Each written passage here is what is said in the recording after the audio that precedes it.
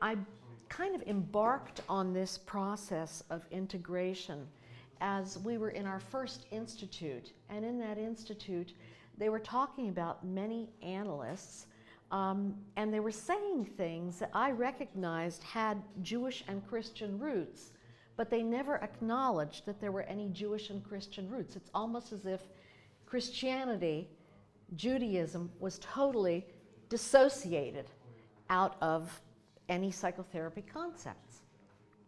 And so I took it upon myself to begin to explore.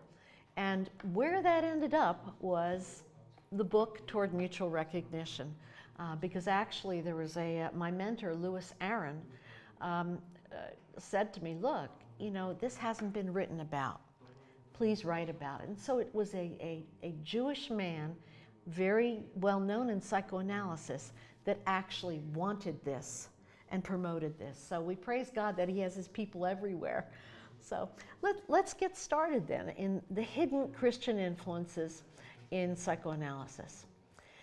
In discussing this, we first have to talk about how psychoanalysis ended up being so devoid, and not only devoid of religion, but antithetical to religion, opposed to it. And we've got to go to Freud to understand that and look at his history. I'm sure a lot of this you know already. This is a quotation from Freud. I may have been 10 or 12 years old when my father began to take me with him on his walks. On one such occasion, he told me a story to show me how much better things are now than they had been in his days. When I was a young man, he said, I went for a walk one Saturday in the streets of your birthplace. I was well dressed and had a new fur cap on my head. A Christian came up to me and with a single blow knocked off my cap into the mud and shouted, Jew, get off the pavement. And what did you do? I asked. I went into the roadway and picked up my cap, was his quiet reply. This struck me as unheroic on the part of the big strong man who was holding the little boy by the hand. And this was the experience of Freud early on, that to be seen as religious was dangerous, and that the perpetrators in that Viennese era were Christians. Okay. When Freud attended the University of Vienna, he was expected by his Gentile peers to feel inferior because he was Jewish. Throughout the university, anti-Semitism was encouraged even among the faculty. The one exception was the medical faculty, and that was where Freud found a haven in the midst of the scourge of church-sponsored anti-Semitism. The entire university really would not accept Jewish students, except for the medical faculty. And the reason for that was a lot of the medical professors came from Germany, and Germany was Lutheran. Okay. And so they did not have as much of a problem as the Habsburg / political empire that was really with Luger in Vienna. So what I'm going to do right now is I'm going to switch to a little video clip that talks about, a little more specifically, about what it was like in Vienna in Freud's time. Hopefully this will work and we won't have any problem with it. So here we go. A Jewish sect is a fact.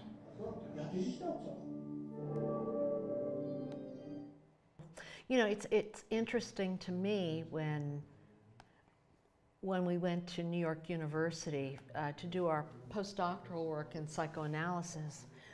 My husband and I came from a very conservative evangelical background, and I don't know if it's the same here, but evangelicals in the United States love Jewish people because they're God's chosen people. And it wasn't until Mel Gibson in The Passion, the movie The Passion came out, that all of New York City Jewish people rose up in rage at that movie. And I was like, what? I didn't understand it until I began to understand that anti-Semitism was the norm for centuries. Because in my Christian community, it wasn't that way. But Freud really had to endure this kind of persecution, and as a result, he had to hide his Jewish roots. So let's look a little bit more then about the impact of this persecution. Are there any questions, right? Did you understand that movie? Yeah, okay. I imagine you're much better than a lot of us Americans. You speak probably 6 languages, each of you. But we're you know, we speak English barely, so. So what happened was that when the Enlightenment came, it supported laws of emancipation so that Jewish people could now enter the professions. A lot of people associated the Jewish population with bankers and people with money. The only reason for that is that's the only place they were allowed. They weren't allowed into the other professions, so they excelled at what they did. But when emancipation came, they were freed. Now, emancipation also brought change in the Jewish customs, the Haskalah. They started dressing differently, eating things that they hadn't eaten before, and they began to assimilate into culture. And Susanna Heschel, which is Abraham Heschel's daughter, said that the Jews not only assimilated, but they became divested of the recognition both of their ethnicity, their Jewish ethnicity, and also of their faith.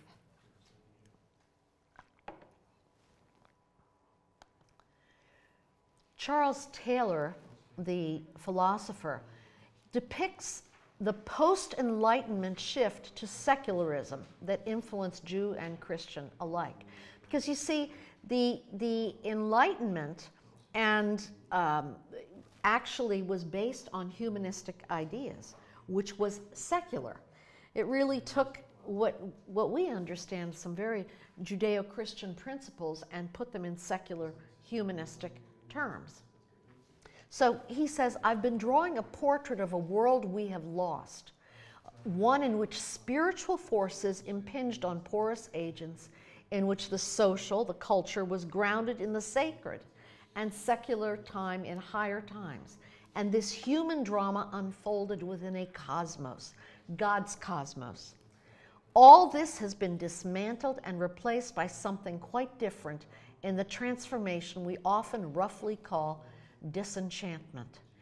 There was an era in which we believed there was a God in the universe, and a God that was giving us awareness of knowledge and truth and growth, and it all fit together.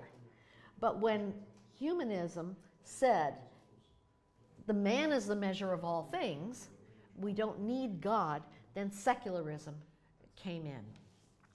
Now, secularism became very important in terms of the Jewish population.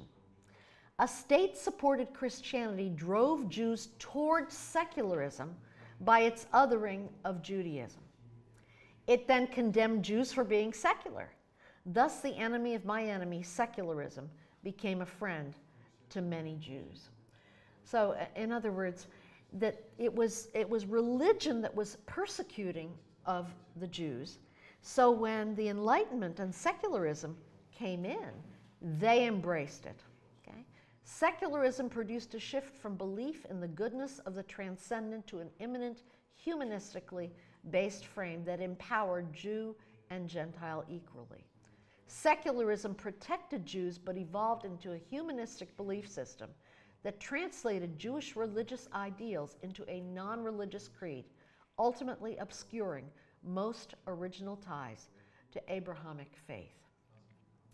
So what I'm trying to say is that often Christians look at psychoanalysis, I can speak for the United States, and say, oh, what a secular, atheistic religion, without realizing that Christians had a hand in pushing psychoanalysis toward a secular, atheistic position.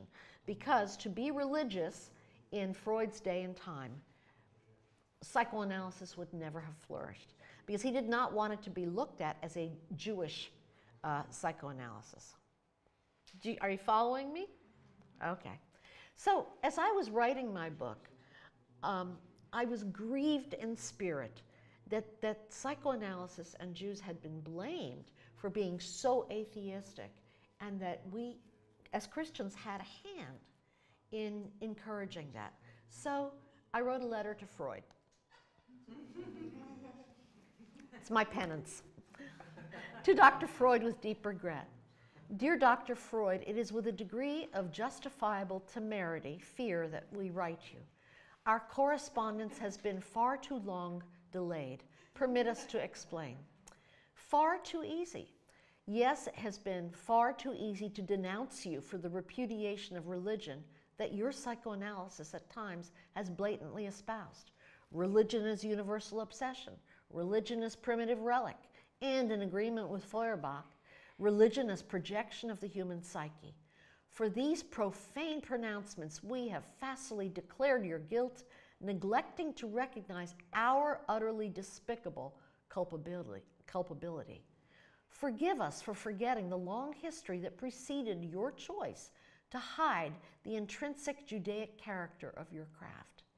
It has been advantageous for us to ignore the centuries in which Christianity as empire decimated your Jewish brothers and sisters.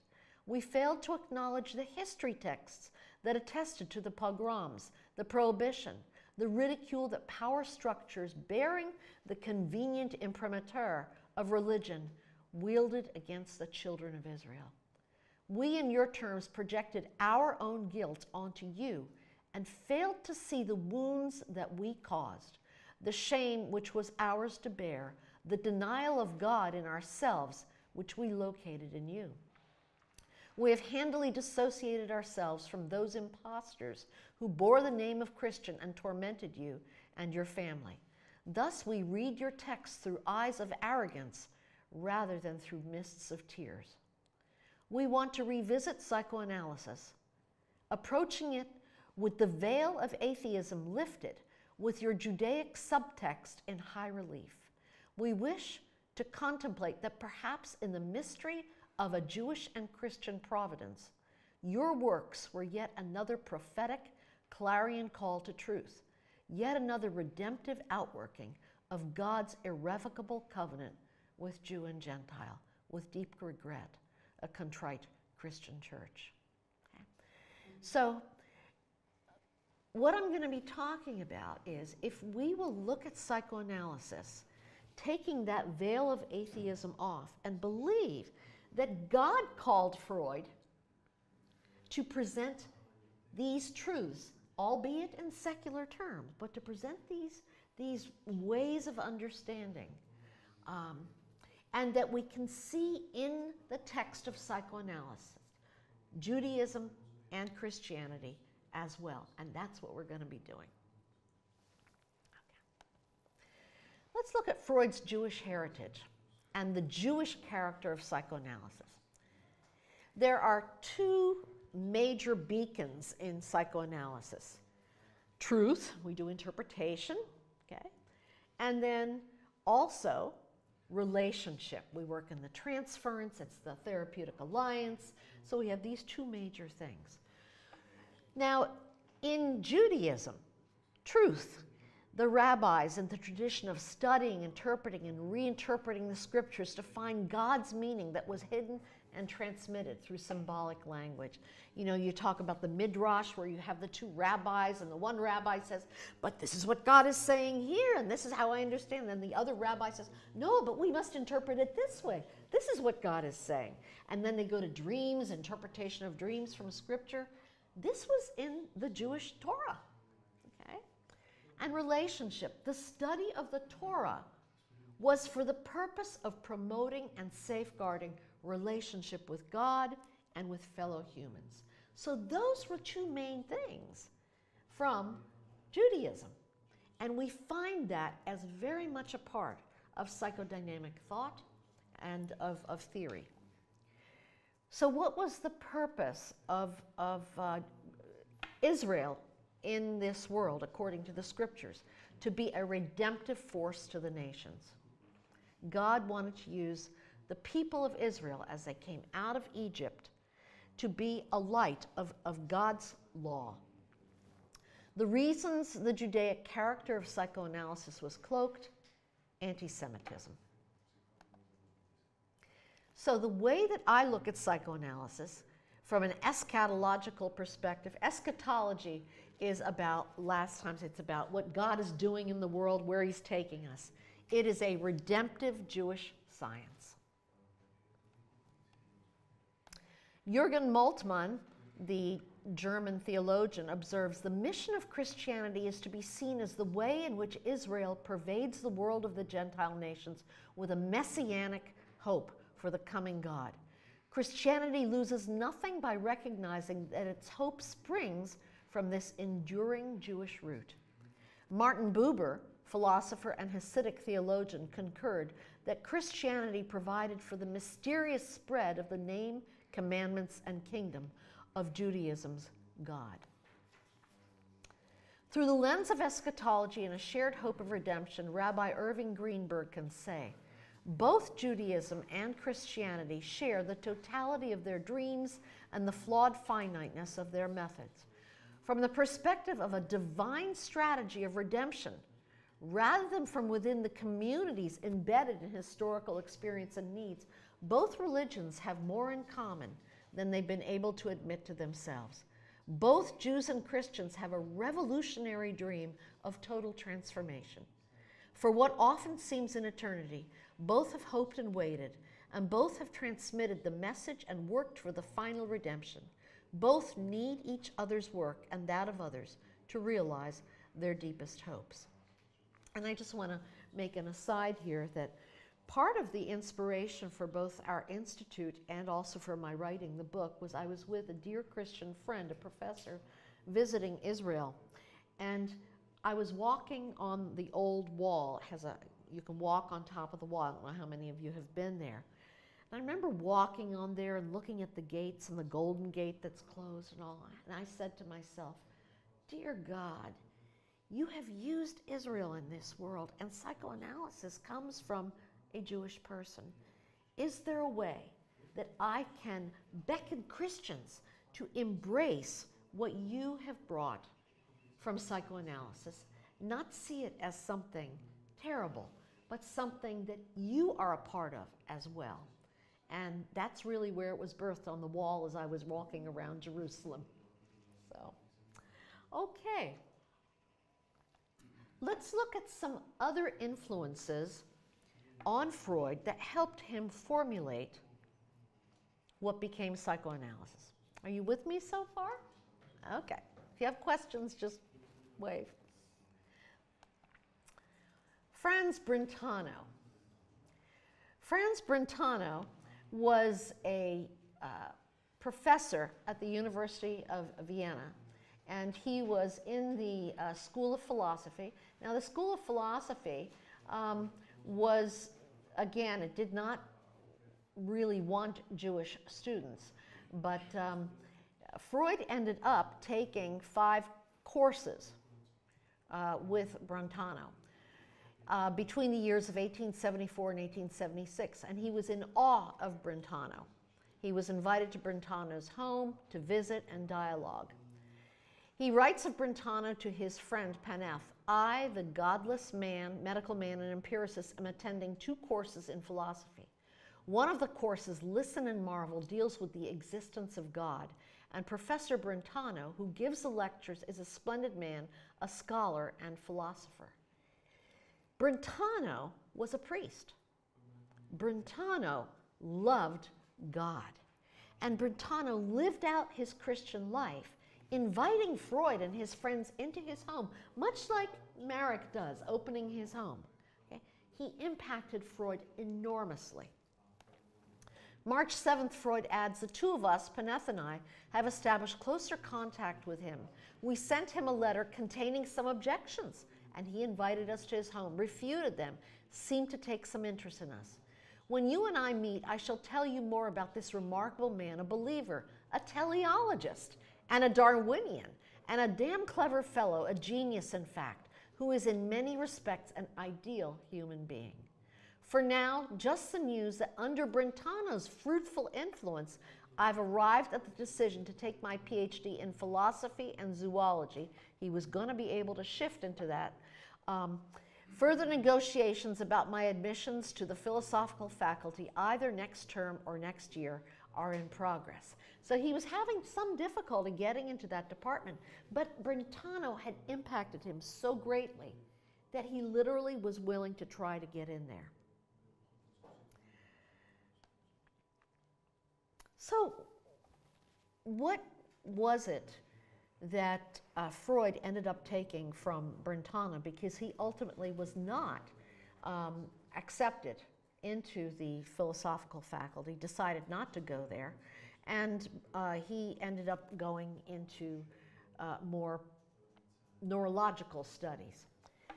But what he got from Brentano, because Brentano believed in a universe designed by God, he believed in teleology. He believed that we are motivated towards something. Closely connected to this belief is the key concept that he contributed to philosophy, which is intentionality. This construct suggests all mental phenomena are meaningful and are therefore intentional. He further asserted that all mental phenomena are object-oriented. They are to be understood relationally, in relationship to one another. And Brentano said, the most sublime object orientation, motivation, is the human response of love to a God who created us. That's what Brentano believed. But Brentano wasn't the only major force in Vienna. Auguste Comte, who was a logical positivist, was the spokesperson for this idea. And his positivism was recognizing that only that which can be scientifically verified or that is capable of logical or mathematical proof is to be accepted, and it rejected any metaphysics and any belief in God. Auguste Comte believed in reason without God. He held that human thought had passed into through a theological stage into a metaphysical stage and was passing into a positive or scientific stage. Believing that the religious impulse would survive the decay of revealed religion, he projected a worship of mankind with churches, calendar, and hierarchy. He really looked at it as we'll have a religious desire, but it will all be based on science, and it'll be the religion of science. But Brentano believed differently. He believed in reason with God. He was an empiricist like Comte and applauded the positivism of his day, but he retained a place for a telos, thus asserting that science and religion can beneficially coexist. Freud ended up going with Comte, and he studied with Ernest Brücke, who was the foremost representative of positivism in Vienna. Freud made the decision to go in that direction. He went to his lab where the puzzles of the nervous system, first of fishes, then of humans, meeting his exacting teacher's demands and expectations. So he began to really get into biology and neurology, and he left all that philosophical stuff aside. So let's look at the trajectory of Comte and the trajectory of Brentano. Comte's legacy of logical positivism led to Brücke, which in fact impacted Freud, which led to Freud's ideas of drives, instincts, discharge, constancy, and to his idea of the project for a scientific psychology. The net result is that humans are scientific organisms. Totally objective, totally modernistic. Brentano was involved with the birth of phenomenology. He's actually considered the fountainhead of phenomenology. Phenomenology argues for an approach to psychology that gives priority to experience as it's lived and reported by the subject. Psychoanalysis from this approach resumes its posture as a talking cure, emphasizing the patient's descriptions of experience as well as his effort or her effort to understand. Now, you need to understand something here, that part of my presentation was given at NYU, in which there's a very large relational psychoanalysis department. And I was wanting to give them an understanding that part of relational psychoanalysis comes from a Jewish and Christian root, and that where Freud took it was he dropped that root and he went the scientific route. So I brought it back, and that's why I'm talking about phenomenology versus Freud's more scientific approach. Now let's look at Brentano's legacy. Brentano impacted Husserl, who was his protege. And of course, Husserl impacted Heidegger. Heidegger had a student who was Hans Lowald. Hans Lowald had Stephen Mitchell, who was the originator of relational psychoanalysis. He studied under Hans Lowald at Yale. And the net result of that was Stephen Mitchell saying, humans are first and foremost relational beings. So humans as scientific organisms, humans as relational beings. Now we understand it's not mutually exclusive, right? It's not like it's either this or either that, because some people can kind of go into radical opposites. But we are created in the image of God as relational beings, created to relate. And to me, that fits with my theology as well. So these two strands have existed, and fortunately, after many years of being stuck in the scientific, relational psychoanalysis brought back relationality as absolutely essential, and really was a resurrection of Jewish and Christian ideas back into psychoanalysis. Because if you're thinking of Judaism as truth and relationship, what he took was just the truth, interpretation, truth, and he left out the relationship, and relational psychoanalysis brings that in. Now, what we're going to do is talk about the various theorists that contributed or reintroduced Jewish and Christian ideas into psychoanalysis. Now, the first person is Sándor Ferenczi. Now, Sándor Ferenczi was not a Christian. Sándor Ferenczi was not somebody who most people would consider to have anything to do with Christianity. But when I started studying him, he's Hungarian, I said, man alive, there's something about Sándor Ferenczi that feels so Christian. Because while Freud talked about insight, Ferenczi talked about emotional understanding. Freud avoided countertransference, the relational part. Ferenczi said, oh no, what goes on between us is important to understand. Freud talked about analytic authority. Ferenczi talked about mutuality. Freud talked about treatment. Ferenczi talked about healing. Freud looked at sexual abuse as just up in the mind, the head of the person, it's fantasy. Ferenczi said, oh no, some of this really happened. Okay, so there was a belief. So there was something so human about Sándor Ferenczi. Now Ferenczi and Freud was in Freud's inner circle, one of the closest people to him. At a certain point in 1949, Sándor Ferenczi wrote a paper that was called The Confusion of Tongues. And it was about how little children are reporting that they actually had sexual abuse. And this was presented at a Congress. And from that point on, Freud got rid of him. All of Sándor Ferenczi's works were forbidden to be read. Ernest Jones actually said it's taboo. And Sándor Ferenczi's works were hidden until late 1980s, 1990s. And Lewis Aaron, the relational psychoanalyst, and Adrian Harris found them and brought them really to be understood and known. So how did Sándor Ferenczi become so human and had these kind of Jewish and Christian ideals. Well, I did some study. Nobody wanted to look at this.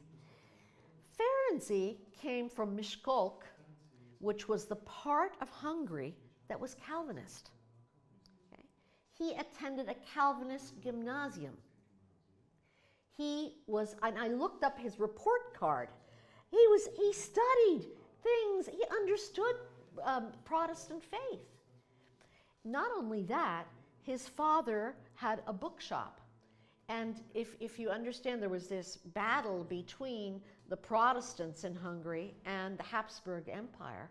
And so the Protestants who were against the Habsburg Empire became allies with the Jews because the Jews were under persecution by the Habsburg Empire. His father printed and published Protestant literature from pastors. And so Ferenczi was surrounded by Protestant and Christian material. Not only that, when Ferenczi left Miskolc and went to Budapest, he lived above a cafe. And in Budapest, all the literati would go to the cafes and would talk about literature that was, and philosophy and all that. And a very big person in Budapest was a man named Lukács, Lukacs, a philosopher. And Lukács loved Kierkegaard. And he had the whole group, study Kierkegaard's works of love for a year. And Sándor Ferenczi was part of that group that studied works of love. So when Ferenczi starts talking about hypocrisy among analysts who think that they know everything, when he talks about love as being the most important thing, when he talks about standing against facades and believing in people, where do you think he got that from? Okay. If you read Kierkegaard, that's what Kierkegaard was about. Okay.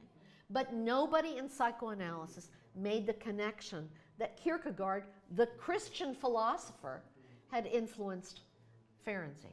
Now, Ferenczi became extremely important in the foundation of relational psychoanalysis. Even though his works were hidden, people followed him still. And we're going to see now the trail that he actually left. I hope we're going to see it. Okay. Ian and Jane Suddy. Ian Suddy was a Scotsman and a very, very committed Christian. He wrote the book Origins of Love and Hate way back in the 30s, I believe, 1930s, before much of anything of object relations had started. In fact, he is looked at as one of the first people that wrote in object relations. And he was saying that it's relationship that's important and love that's important. And in his book, he's talking about the Christian ideals of community that is what's going to bring healing. Ian and Jane Suddy were friends of Sándor Ferenczi.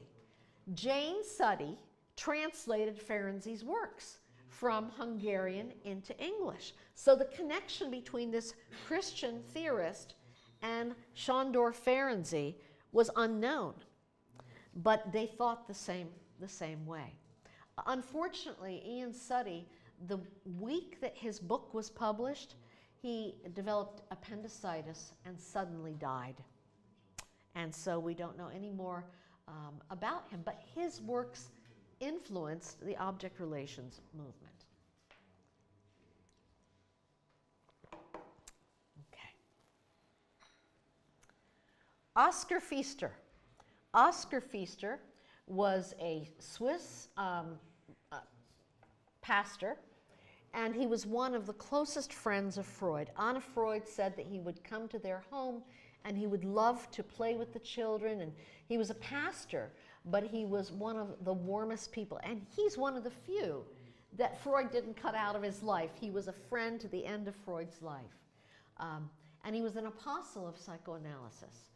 And he would always be arguing with Freud about the importance of faith. How many of you are familiar with the name Oscar Pfister? Okay. You should read about Oscar Pfister. He really was an amazing Christian, and there's all of the letters between Freud and Pfister have been published into a book. Okay. And he was such an apostle of psychoanalysis that one of the first important books on psychoanalysis was written. And lo and behold, one day, this man, Winnicott, was walking in a bookstore in London, and he was very interested in going into psychology, understanding psychology. And so he talked to the clerk, the lady there, and said, you know, are there any books in psychology that would be good for me to read? Oscar Pfister's book was there. She said, oh, this is a very good book. You may want to read this. So D.W. Winnicott was introduced to psychoanalysis through a book by the Christian Oscar Pfister. Now, if you know anything about Winnicott, you're familiar with the fact that D.W. Winnicott was raised a Christian. Okay. Winnicott grew up in a very Christian family. His father was an elder in the Wesleyan Church. He attended services all the time. They said that to his dying day, he was singing hymns. Now, Winnicott did not retain a vital active faith in God, but his religion permeated, for better or for worse, his work. He emphasized the true self. He emphasized the love of a mother and infant as being so important for the development of a child. He also was the one that talked about the potential space, and in that space we have ideas of religion. So he actually made religion something okay to talk about in psychoanalysis.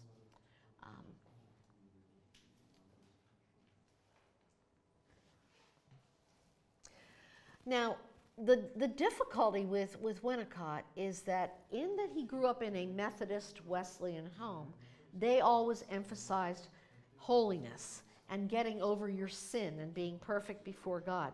And by the time Winnicott had grown up, he was up to here with the idea of sin. Now, at the same time in psychoanalysis, you had Melanie Klein. Now, Melanie Klein, if you know anything about her, talked about innate aggression. A child is born with aggression. And what Winnicott said is the idea of innate aggression is too close to inborn sin. And I can't stand the idea that we're born with sin. So Winnicott kind of did away with the idea of a child born with a sinful nature and only looked at a child as having good potential, and if the child is not treated right, problems happen. And he had a huge disagreement with Klein about this. Now, interestingly enough, Melanie Klein had analysis with Sándor Ferenczi, who, by the way, just as an aside, was understood as the analyst of last resort. When somebody couldn't be helped, they were sent to Budapest to work with Sándor Ferenczi, because Sándor Ferenczi believed in people and loved his patients. Okay? So as you can see, D.W. Winnicott's Christianity influenced what he wrote, but also influenced the way he wrote his theory, because he couldn't stand the idea of sin. So his theory really pushes against the idea of inborn sin. Hugh Crichton Miller. Are any of you familiar with the name Tavistock Clinic, the group therapy in London? Okay. Tavistock Clinic was originally founded by Hugh Crichton Miller. Hugh Crichton Miller was an absolutely committed Christian, and he brought many Christians to the Tavistock Clinic. Now today, you would never know that Tavistock Clinic had anything to do with Christians. It was so Christian in the time of Freud and Ernest Jones that it was called the Parson's Clinic. Parson is another name for preacher, the preacher's clinic. And he wrote a book on pastoral counseling. But not only that, because it was so affiliated with religion, Ernest Jones took it away. He said, nope, can't go to Tavistock either. So Sándor Ferenczi, Tavistock, they're bad because they have religious influences. Okay? Nonetheless, it was a very important place in the history of psychoanalysis. John Rickman was also at Tavistock, and John Rickman was a Quaker. He wrote a paper on the need to believe, and he was an analyst to a number of people who were Christians because he was totally fine with the belief in God, and he was at Tavistock Clinic. Wilfred Bion. Wilfred Bion was born into a Huguenot family, a family of believers. He was born in India, and they had Bible verses all over his home. Now, Bion moved away from his Christian faith and took mystical ideas, but you can still see in Bion this emphasis on spirituality is something that is good, that is okay, and he kind of wove it into there.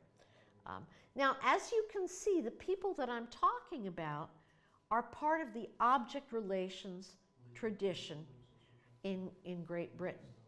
And what I'm going to do in a little bit is talk in a little more depth about object relations, because really object relations captured the idea that it's about relationship, which is bringing us back to Jewish and Christian faith. Michael Balint was a Hungarian, and he converted to Christianity.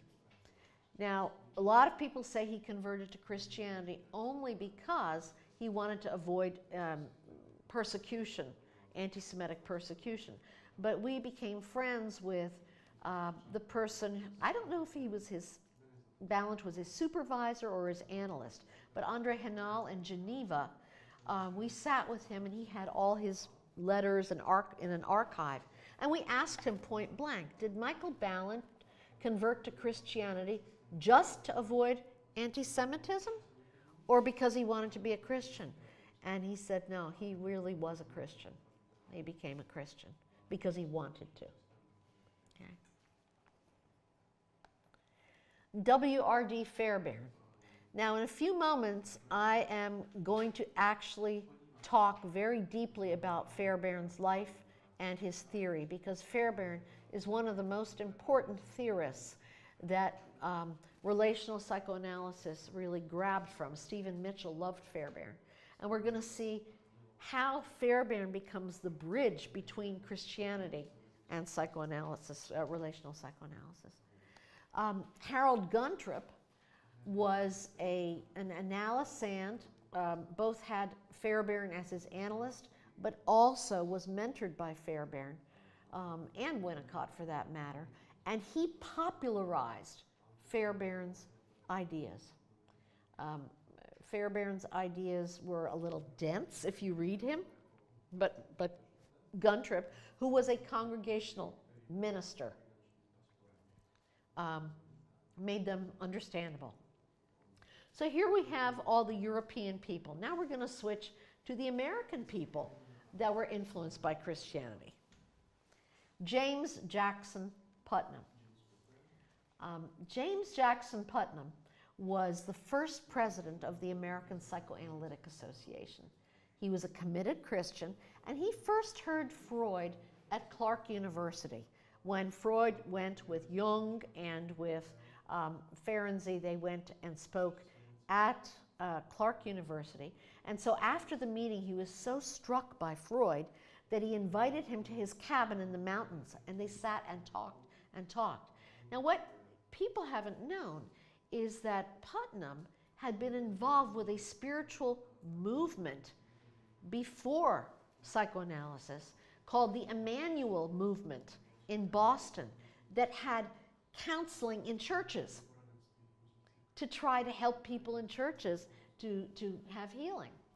And but when psychoanalysis came and he saw the depth and the richness, he embraced it fully, but would always be arguing with Freud about accepting religion, accepting a God. So, but you would be surprised. At the anniversary of Putnam's, I guess, birthday or something, stuff was being written about what a wonderful atheist he was. Totally erasing the fact that he was a Christian, you know? So, and that's that hidden, you know, sentiment against religion. Clara Thompson. Now, I'm sure some of these names you've heard. Clara Thompson was really big in the interpersonal movement in the United States. Now, interpersonal psychiatry, as you're familiar with Sullivan and Thompson and some of these people, they basically were talking about psychoanalysis is not just about the individual, it's about the culture, it's about being related to other people. Clara Thompson was big with the White Institute in New York City. People did not know Clara Thompson was born into a Baptist family and studied to be a medical missionary. Okay? Now, she pulled away from her Christian faith because she also was the subject of abuse, sexual abuse by a Christian when she was young, and she kind of left it. But she kept some of the ideas about the human relationship. She worked in a hospital, and she called a group that she ran the Miracle Club, because these were people that were miracles in terms of their healing. And she also had analysis with Sándor Ferenczi. She traveled there because of all the problems that she had. Ferenczi impacted her. Harold Stack Sullivan, who was really the originator of the interpersonal movement, was raised Catholic, but he grew up in a Protestant community and was persecuted for being Catholic. But his Catholic faith caused him to, number one, think of participant observer. In other words, we have the saints that are observing us and participating in our lives. They're connected with us. They're not just, you know, there, but they're involved. They pray for us because that was in the Catholic Church. And so in his theory, he talks about participant observer, that the analyst is not just a separate person, but is also involved in the dynamics. Okay? And some people say that that was in part taken from his belief in the Catholic Church. But the most important thing to me that he did, if you know anything about Harry Stack Sullivan, is he got rid of Pope Freud. Okay? He took all of Pope Freud's language, threw it out the window, all of the mystical inside metaphysical stuff, and he kept it very phenomenological, very much talking about the person's experience. So that in essence, he really dealt with his upsetness at all the mysticism and got rid of Pope Freud. So then we have Heinz Kohut. Heinz Kohut, the originator of self-psychology, he converted to Christianity as well. And if you read anything about self-psychology, you find a lot of Christians go into that because there's so much about it that has a Christian sensibility. And there are many people who say that were very upset that Kohut was being viewed as having converted to Christianity.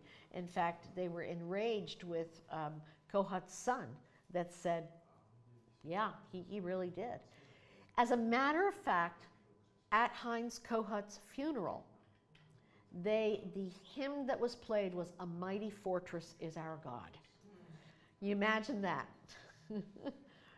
So little did people know that all of these great names in psychoanalysis were impacted by Judaism and by Christianity. Erik Erikson.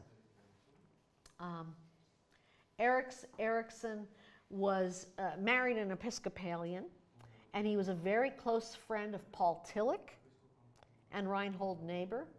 Many of his writings, the Galilean sayings of I, the man Martin Luther, he wrote a lot about Christian figures, and a lot of what he writes also has an essence of Christianity. So, and then finally, Karen Horney. Karen Horney was raised Lutheran. She had, you can read her diaries, which I read because I met with her daughter, who Marianne Eckhart, who talked about her mother's Christianity. And her diary talks about her Christian faith and wanting to please Jesus. Horney trained to be a doctor and ended up going to study and do a residency with Karl Bonhoeffer in Germany. Now, Karl Bonhoeffer was very interesting because he was one of the only doctors who would take Jewish residents. And this was in Germany, and we're moving into the era of Hitler in World War II. And it just so happens that Karl Bonhoeffer, who do you think Karl Bonhoeffer's son was? Guess. Have you ever heard of the name Dietrich Bonhoeffer? Dietrich Bonhoeffer, who gave his life to try to stop Hitler, okay, and was killed. So Horney studied with his father, who was a committed Christian. Okay. And interestingly, with Karen Horney moving away from her Christian faith, she really did a lot of writing against dogma, that we can't be dogmatic. We need to be open to other people and other ideas, because she was raised in a Lutheran home that was very dogmatic.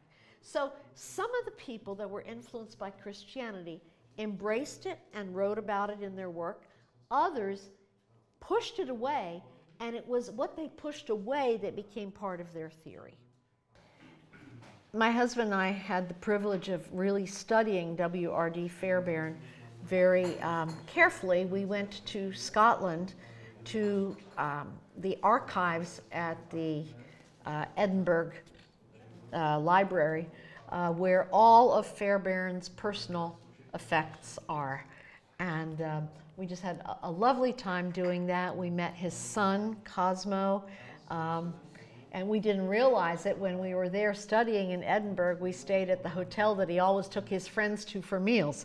So in any case, Fairbairn was a committed Christian and was a Christian to the end of his life, though one of his biographers said he kept it secret because in psychoanalysis, if you're a Christian, was a no-no.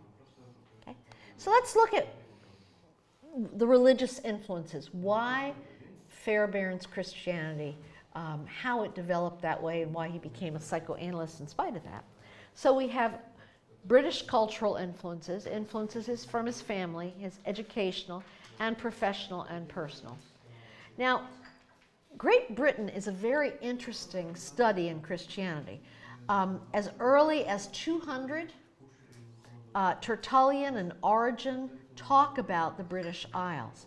In Scotland, we talk about St. Albans and St. Patrick. We talk about Columba of Iona and Celtic Christianity. So Great Britain has been very influenced by Christianity from the beginning. Now, another influence is you have the Continental Enlightenment, which we think of France as like the seat of the Enlightenment. And then we have the British Enlightenment, and they're very different. What was different is that the Continental Enlightenment rejected religion. Religion, Voltaire said, must be destroyed among respectable people and left to the canaille, large and small, for whom it was made, the animals. Okay? The Enlightenment in the British Isles remained connected with religion and was called moral philosophy, so that the academy, teaching, and religion were interwoven. Okay? A huge difference. So they never jettisoned, they never said, you can't be thinking about religion if you're an academic. And so it developed together in the Enlightenment. So influences from his parents. He was born in Edinburgh. His father was Presbyterian. They came from Presbyterian ancestors. Some of them were theologians. His family was very involved in a major split in the Scottish Reformed Church, because the Scottish Reformed Church had gotten liberal and had started to move away from the faith, and had a lot of, I'm talking about this in a little bit, but it became, if you pay enough, you get to be a minister. And so the Scottish Free Church split away, and Fairbairn's family was part of that split. They wanted real Christianity. Cecilia's father was a Methodist minister. Cecilia was the mother of Fairbairn. And he went to church with his parents every Sunday, and he would write about the messages. Here's a picture of Fairbairn as a little boy with his dog. Influence from the church. As I said, there was a split, and they didn't want it to just be about money. They wanted it to be about people who were truly spiritual being in the clergy. And here's a famous painting of what they call the disruption. Okay. The atmosphere of this free church, the part that split off, was conservative evangelicalism.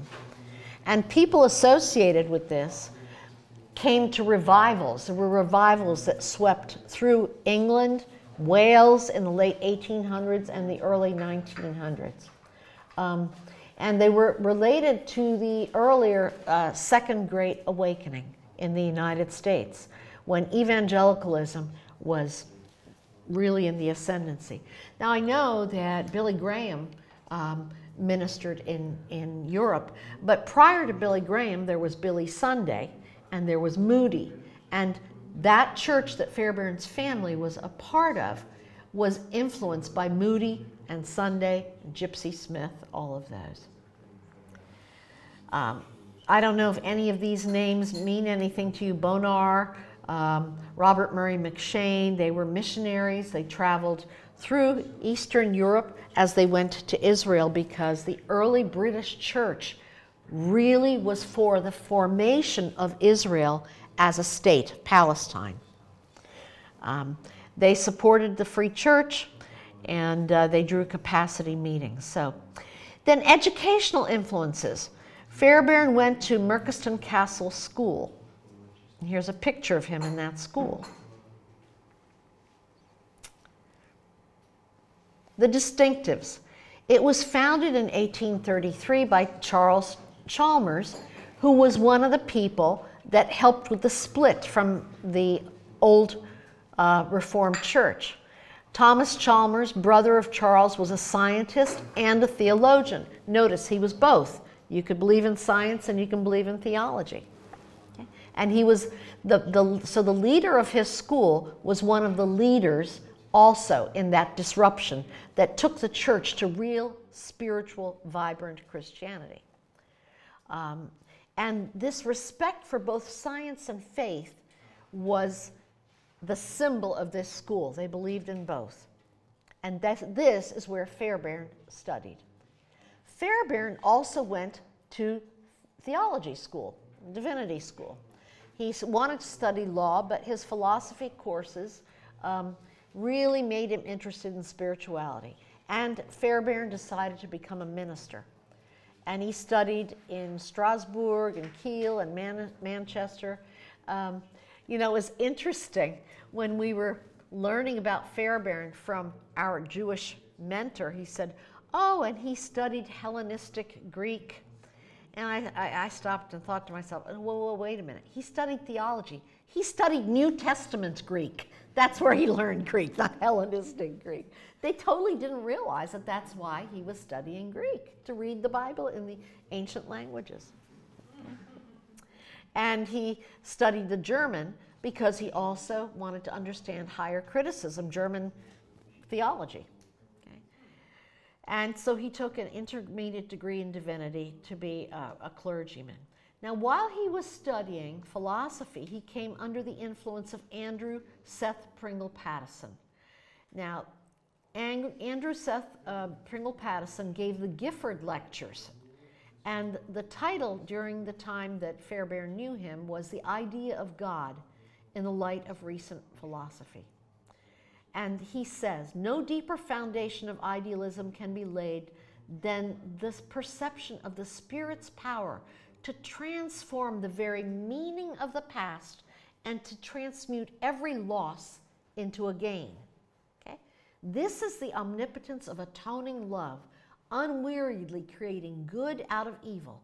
It is no far-off theological mystery, but God be thanked, the very texture of our human experience. So Fairbairn was influenced by this man that basically talked about brokenness being converted into something redemptive. Okay? You see the basis here for his theory. But Fairbairn, when he went off to college and later even, kept his faith. He had meetings where they would preach messages to one another, they would sing hymns, and they did this quietly and privately. And when my husband and I were studying at the archives, we looked at his diaries, and all this was written. I'm meeting with this, and this is what I'm speaking on. So his faith was so, we're not talking about just somebody that had cultural Christianity. He was passionate about his faith. Now, he came under the influence when he had his own analysis of a man named Ernest Connell. He had his analysis with this man. Nobody knew anything about this man, but of course my husband and I did some research. And Ernest Connell was described as a very full-blooded Christian. Okay? He came from Australia and married his wife in the Catholic Apostolic Church, which was very Pentecostal, very charismatic. He moved to Edinburgh because he became a psychoanalyst. But Fairbairn really chose him because he knew he was a committed Christian. So even his analysis was with somebody that was a committed Christian. And again, none of this was spoken about because religion was something you don't talk about. In Fairbairn's library, which we looked at all the copies of books he had, Ian Suddy's book was there, underlined. He studied Ian Suddy. And it was also written that he had them as dinner guests at his home. He was also influenced by John McMurray. Now, as you remember the name Guntrip, Guntrip studied with John McMurray, who was a Christian philosopher. And McMurray was also a friend of Buber, and McMurray and Buber and several others, Pringle Pattison, would meet on a regular basis at Oxford University to talk about the need to bring science and theology together. McMurray says a belief in God is necessary because the character of the world's unity can only be personal. We live in a personal, relational universe. Now, religious evidences. How do we know, what do we see in Fairbairn's writings that really tell us, in fact, that his faith carried in? And in religious observance, we studied his diaries and we made a list of all the church services that he mentioned that he had attended. 1918, 1919, and then we went to the end of his life in 1963. He would attend services morning and night and in the middle of the week. So his faith continued unabated. Okay. Now I must say that when we showed this to our Jewish colleagues, they weren't real thrilled to see this. So, and then we see his Christian faith in his personal writings. Okay. He was at a missionary conference in Edinburgh when he was 21 years of age and was very impacted by it. So he has a diary entry in 1910. August 11th, which is notable as the 21st birthday of that humble servant of King George, Ronald Fairbairn, not only a humble servant of King George, I hope, however, but also of Jesus Christ.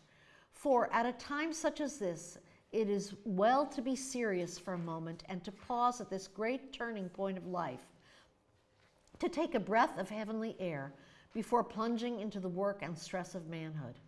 It is hard to combine in the right mixture the jollity and the seriousness, which are both essential for a presentable life. The ideal man, in my opinion, is one who, while realizing the seriousness and responsibility of life, yet sees life's whimsicalities and joys as well. But how few of such there are. The serious side must never be neglected, for what I call full-bloodedness must be remembered too. It is neglect of this, for one thing, that alienates modern youth from the church.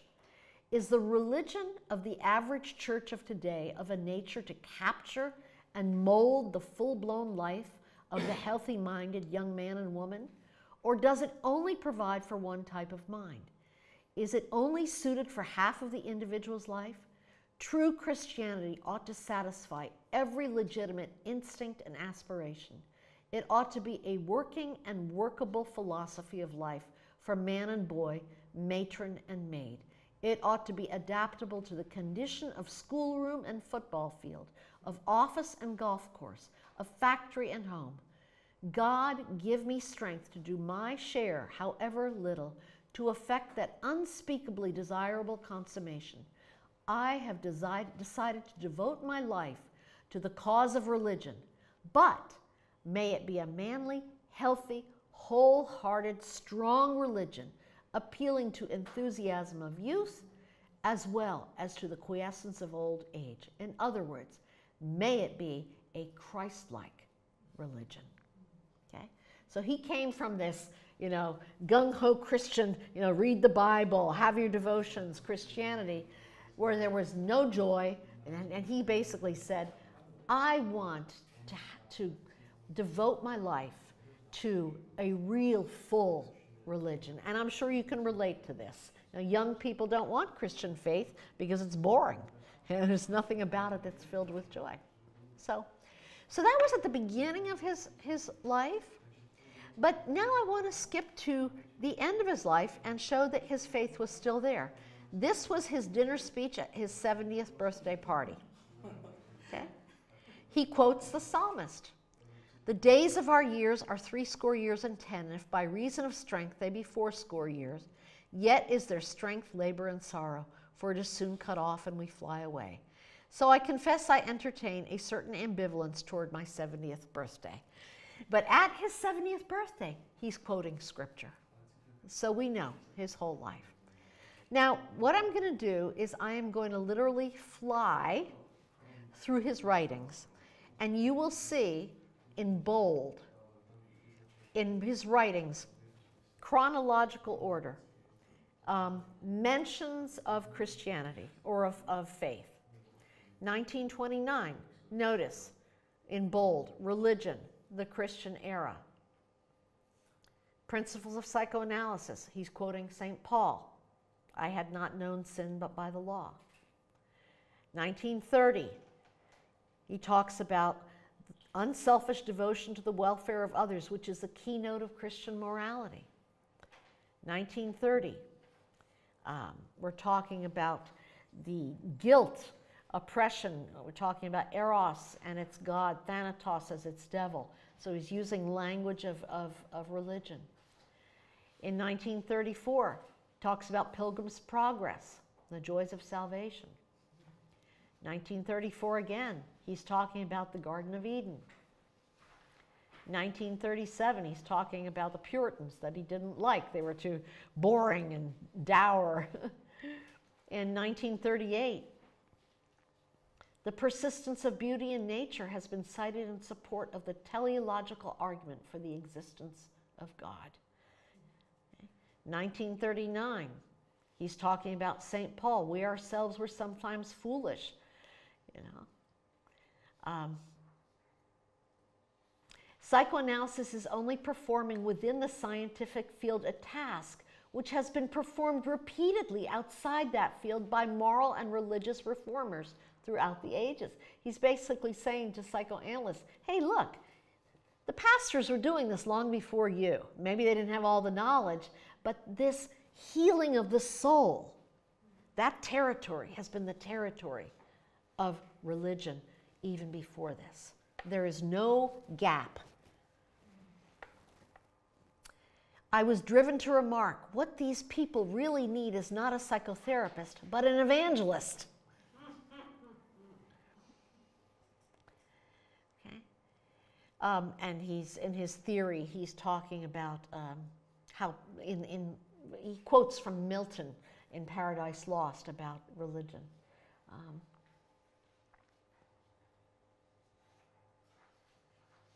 He's talking here about the Christian conception of the devil and sin.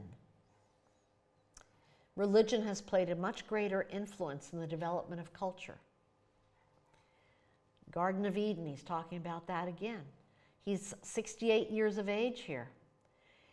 It corresponds to the emotional need which, in my opinion, provides the main dynamic of the desperate, if dumb appeal of many patients for psychotherapeutic help. The need for salvation, the need for forgiveness of sins, the religious need for casting out devils.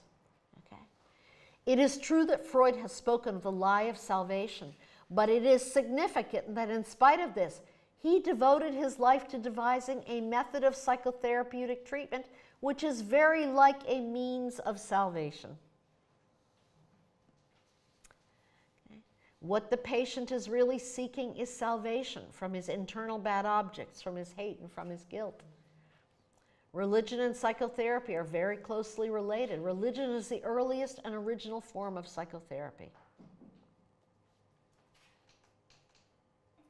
From a religious or any rate Christian point of view, what man seeks salvation from sin, estrangement from God, spiritual death, and that fear which is cast out by perfect love.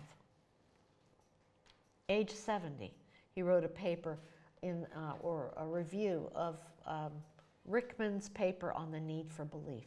So as you see, from 21 years of age to 70, it fills his life.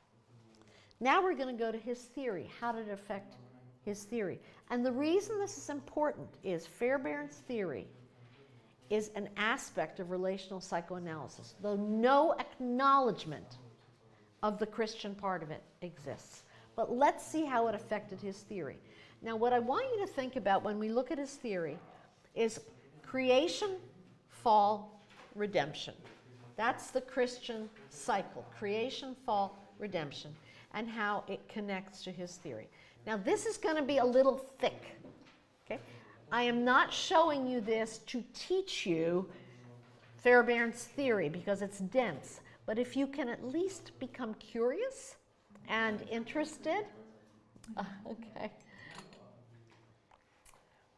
Creation and Fairbairn's theory of motivation. Now what I'm going to do is I'm going to talk about the religious piece and then Fairbairn's theory.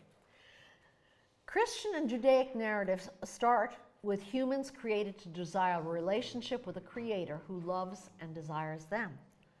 Calvin knew that human desire at its best was but a mirror of God's own desire for relationship. Calvin declared that God persists in desiring relationship with us by inviting and exhorting us to imitations of himself. God desires relationship. Fairbairn postulated that the infant is born innately motivated to seek the parent, not just for survival, but for relationship. Okay? Remember, it's very different than Freud. Fairbairn was suggesting that object seeking in its most radical form is not the vehicle for satisfaction of a need, but the expression of our nature, the form through which we become human beings. And here I have a chart that shows the difference between Freud and Fairbairn. Freud said libido seeks pleasure. Fairbairn said, libido is looking for relationship, it's object seeking. Now remember, he had his Christian faith in the background, that's why he said that.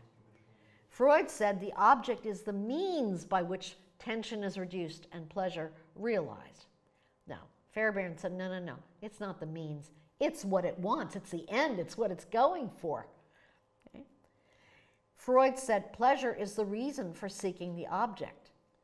Fairbairn said pleasure is the sign toward the object that we look for. Oh, I'm getting closer to the object, the relationship. Freud, drives precede the development of ego structure, that there's these energies and all. No, Fairbairn said, no, we are born with a structure from the very beginning. We're born with this desire within us. It's God's law, God's desire is within us. Freud had a Helmholtzian view of science, that energy and structure are separate. Fairbairn had a 20th century view of science, that energy and structure are inseparable. So, and a more holistic view. Human beings are whole. So, in terms then of how we're created, his ideas were based on Christian ideals, not on merely a modernistic scientific idea. Now, fall, how did the Christian view of the fall impact Fairbairn's theory of development? The religious theme, decline and fracture in Calvinism. For Calvin, a pristine human origin, that means a whole human, marked by harmony, relationship to God, fellow humans, and Eden, connection with nature, breaks down through human will and falls and fractures. The fall was a cataclysmic event, but that fall also provided a new fractured structure of a world without harmony and community between people, within the self, and with nature. So it's all fractured. Fracture is what Fairbairn points to in the development of the human psyche. Now let's go to Fairbairn's theory. Now this is the part that's dense.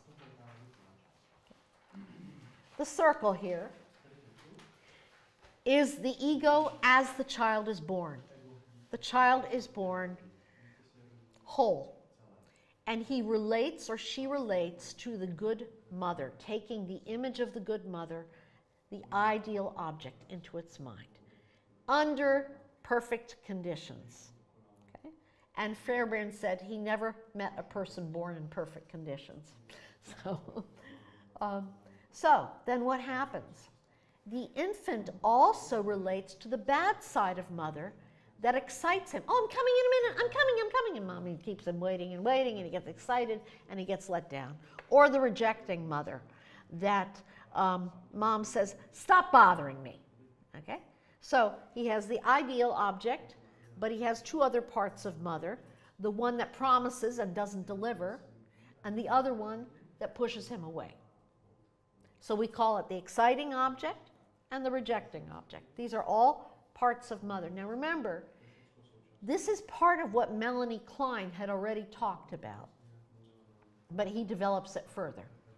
So parts of the central ego, that whole part, attaches to the exciting object, and that part of mom that is the rejecting attaches to the part of the ego, and we call these parts the libidinal ego and the anti-libidinal ego. So what was whole and full and rich now is fractured, and we lose a part of ourselves in these projections and introjections with the good and the bad parts of the mother. Okay? So we become limited in the area of ourselves in which we have freedom. We come in bondage to these bad parts of mother that have entered into us. So this is the schematic. A diminished central ego that still has good memories of the ideal object.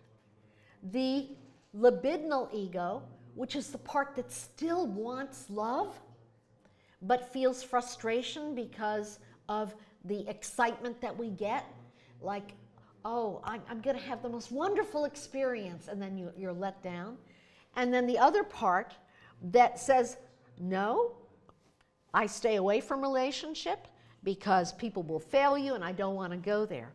So what happens is, notice on the left there it says hostile repression, that you work with patients who maybe don't want to get close to people, and then some person, they start to like them and they get close to them, and then that person fails them.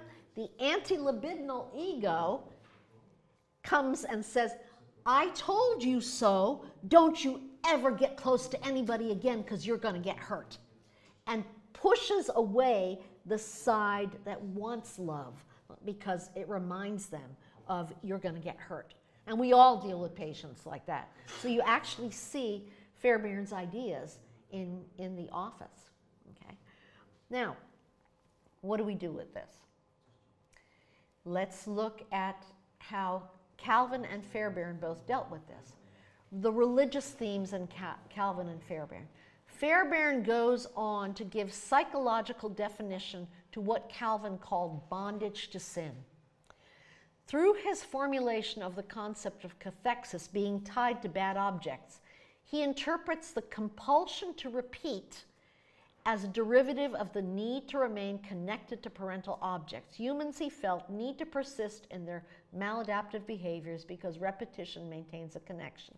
In other words, a person will stay with a rejecting partner because that rejecting partner is a connection to mom or dad, and they don't want to give up mom or dad. Okay? It's not an issue when somebody doesn't want to change or has difficulty changing. It's not because their will isn't strong enough.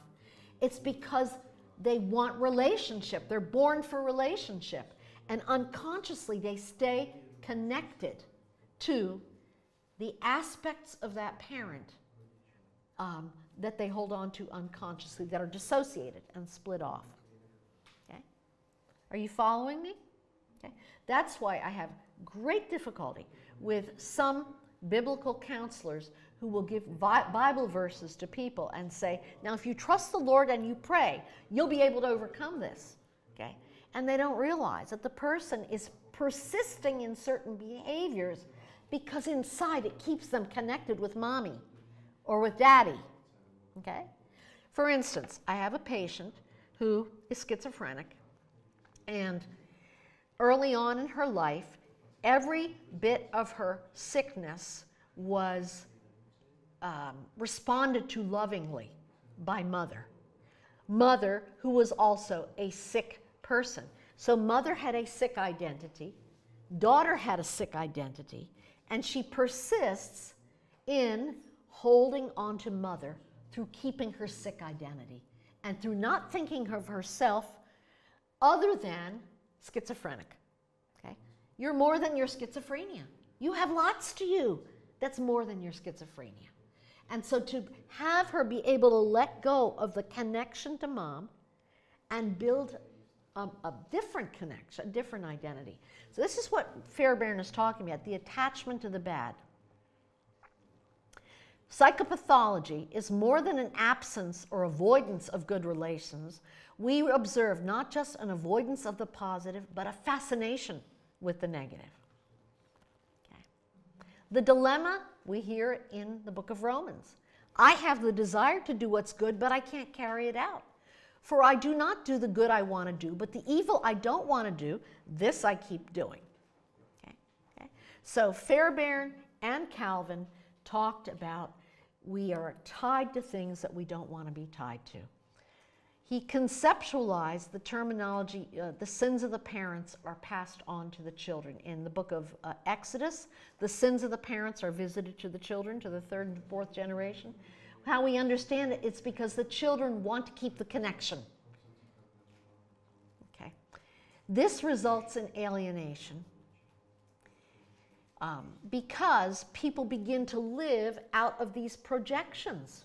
They're not relating to you as you, they're relating to you out of this internal world that is seeing the rejection, that is seeing the exciting object. Oh, you don't really care for me, you're lying to me. You know, you're going to use me. You're going to make me think you care, and then you're going to leave and move away. Okay? These are living out of all of these projections. Okay? Redemption and Fairbairn's theory of therapeutic change. The religious theme. Fairbairn used the metaphor of longing for Edom to depict life as it was meant to be. He stressed the importance of the real and personal therapeutic relationship for healing and redeeming the fractured psyche. In the new and real relationship with the therapist, the parts of the ego that are split off and connected to bad objects can be brought back into the central ego. Fairbairn characterized the function of the analyst as Messiah, Savior, exorcist, and evangelist. Those were terms he and patients used to conceptualize the analyst's role. As in the Calvinist narrative, only the love of the other, the therapist, can reach the patient who's locked inside this internal world and can offer the hope of freedom and relationship. Interpretation or doctrine alone will not accomplish this. The agent for change is personal relationship offered by a caring other. Now, somebody said this way before Fairbairn did. The new object in Calvin. More than a century before Fairbairn penned these ideas, the founder of the Free Church, Thomas Chalmers, and the brother of the man that founded the school he went to, delivered a sermon that was well known, and it's called The Expulsive Power of a New Affection. You can go Google it, and this message will come up. This was one of the leaders of the school that he went to. So what did Chalmers write?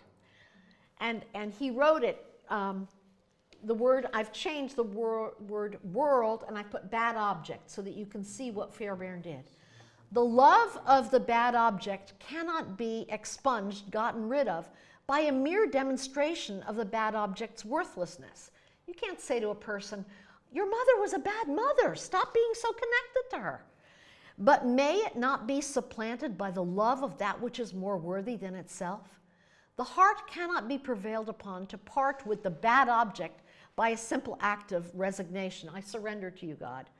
But may not the heart be prevailed upon to admit into its preference another who shall subordinate the bad object and bring it down from its wonted ascendancy? If the throne which is placed there must have an occupier, if our heart needs to be connected to somebody, and the tyrant, the bad object that is now in there, has occupied it wrongfully, he may not leave a bosom that would rather have a tyrant than have nothing at all. In a word, if the way to disengage the patient from the love of one great and bad object is to fasten it to positive love to another, then it's not by just exposing the truth of how bad the former is, but by addressing the mental eye to the worth and excellence of the latter, that all old things are to be done away, and all things are to become new. So what he's saying, what this pastor was saying in scriptural terms is, don't tell somebody to get rid of the devil and sin in your life. Show them the love of Christ and who you are, and that love will draw them. And then that love of the sin that is in there will not have a hold on them. And that's the same thing with the therapist. That it is when they see your reliability, your care, your love, and your wisdom and your interpretation is important because people are confused. They begin to realize there's something other than what I've been holding on to, and they allow you into their world. Okay? And they allow love into their world. And they recapture those parts that have been imprisoned. Okay. The new good object in Fairbairn. The real decisive factor in psychotherapy is the relationship between patient and analyst. The chief aim of psychoanalytic treatment is to promote a maximum synthesis of the structures into which the original ego has been split in the setting of a therapeutic relationship with the analyst. Interpretation of the transference is not enough. Relationship with the analyst must develop and disrupt the closed internal system. So the goal, both in spirituality and in therapeutic work, is all of us under the lordship of Christ. All parts brought back into wholeness. And isn't that what holiness is? Sanctification? It is wholeness. So, and I close this portion with this image of Fairbairn's headstone. When we were studying over there and researching, I so desperately wanted to visit where he was buried, and nobody had it anywhere written where he was buried. Could not find it.